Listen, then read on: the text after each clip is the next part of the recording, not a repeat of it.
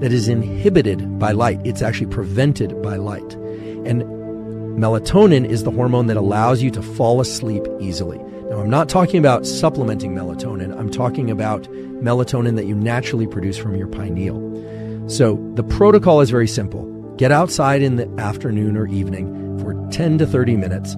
Take your sunglasses off, get some bright light, get some natural light in your eyes. If you can't do that, probably better to just stay with standard artificial lights inside. Don't crank them up, but just start to dim them. Again, this would be a time to avoid blue blockers. People are popping on blue blockers at 4 o'clock in the afternoon because you're worried that blue light is going to disrupt your sleep. Well, you're making your eyes more sensitive to any light that you might see later in the evening, blue light or otherwise. So get that afternoon light. So what you'll probably notice is that the optimal protocols for optimizing your brain and body health and performance and sleep, etc., are actually really simple.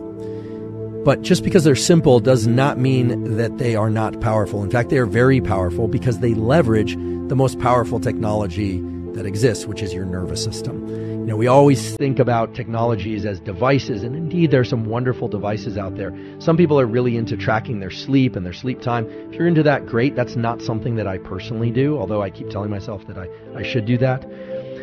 There are devices that can control brain waves and things of that sort. But what we are talking about today are really basic things that we can all do that can steer our neurology and our biology in the directions that are going to support workflow, that are going to support hormones, that are going to support brain function. So this afternoon light viewing is yet another example of leveraging a technology that you were born with and that you will die with and that you will have every day in between in order to tweak the hormones of your system, in this case the hormone melatonin, so that it's released at the appropriate times and not at the wrong times. Because we know that when hormones and systems of the body are well aligned with the 24-hour schedule, beautiful things happen.